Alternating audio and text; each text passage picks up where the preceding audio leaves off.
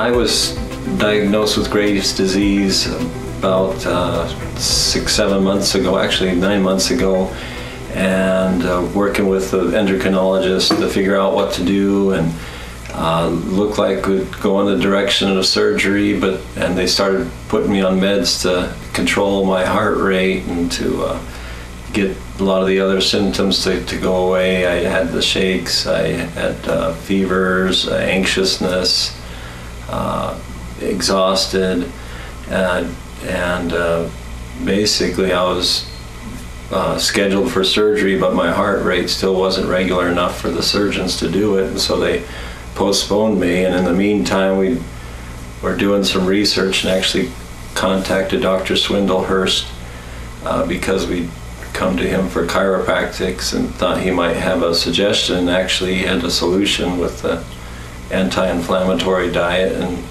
and their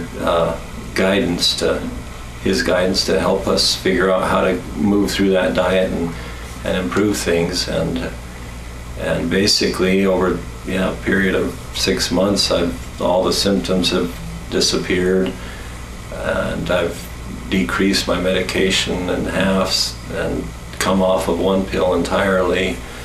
And yeah, things are doing a lot better, a lot more energy. I don't have trouble like at work used to be. I'd have to pull over on an hour drive halfway between two spots to just take a nap or get re-energized for the rest of the drive. But now I don't have that problem and seem to be back to full energy and doing well. And the guidance that I got from Dr. Swindlehurst and how to feel your way through this diet and identify the symptoms of if there's a food reaction, or in the past I've really not noticed what my body is responding to, but with his help and guidance, I was able to figure out my way through that diet and figure out a way to live into the future, hopefully, and do well.